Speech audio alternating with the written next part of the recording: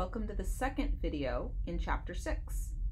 In this video, we're going to talk about curved arrows and how that relates to reaction mechanisms. So we're going to focus on the second point here. If you haven't already reviewed Brønsted-Lowry acids and bases, stop and do that now. Recall that when we talked about resonance, we talked about using curved arrows to represent the flow of electrons. Remember that we moved a pair of electrons using an arrow, and we went to something that could accept those electrons. In a lot of cases, it was a positive charge or an empty p orbital. And remember that the direction of our arrow was important because we are moving the electrons, not the charge. Remember that when we were doing this, our overall charge on the molecules does not change, and that the products of the electron flow arrows must obey the rules for proper Lewis structures. So now we're going to apply curved arrows to some of the reactions that we've been doing. Let's start with this first example here. In the previous video, we talked about how a Brønsted-Lowry base accepts a proton and a Brønsted-Lowry acid donates a proton. Let's walk through how we might represent this reaction with curved arrows. If you're looking at this example here, notice that it looks like the hydroxide went and picked up this hydrogen over here. That means that this new bond that's formed came from a lone pair on hydroxide. I drew that out in red so you can see that what's happening is hydroxide is picking up that hydrogen there and forming the bond. So that lone pair on hydroxide became a new bond attached to that H on hydrochloric acid. Well, we know that the hydrochloric acid had to break a bond because hydrogen can't have two bonds.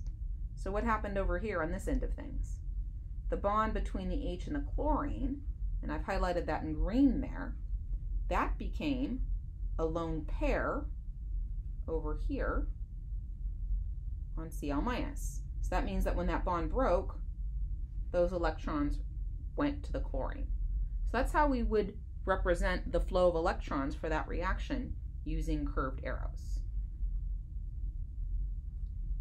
As we just covered, we can use curved arrows to show hydroxide forming a bond to HCl, and then the HCl bond breaking, and those electrons are going to Cl-. Let's do our check to make sure that we followed these two rules. Notice the overall charge is the same. On the left, we have a -1 charge. On the right, we have a -1 charge. So we followed that first rule. Overall charge on all molecules involved does not change. Let's also check to make sure that our products followed rules for proper Lewis structures, and we did that. We don't have any weird things like too many bonds to hydrogen, too many bonds to carbon. So we're good there. We followed both of our rules. Let's look at another arrow pushing example. In this example here, you can see that the lone pair on the nitrogen is lost, and it is being used to form a bond to the hydrogen over here. And you can see the blue hydrogen on the left that's attached to water is now bonded to the nitrogen. So let's draw that out. That lone pair there I'm going to cover in blue, and that's going to form a bond to the blue hydrogen. That means on the right,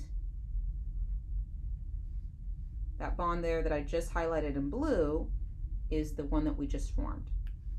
Also, the oxygen-hydrogen bond is going to break, and that is going to become a lone pair on the oxygen. And you can see that we did that correctly because in the bottom here, we can see the arrow going from the lone pair on the nitrogen and the hydrogen-oxygen bond breaking, and those electrons are going to the oxygen.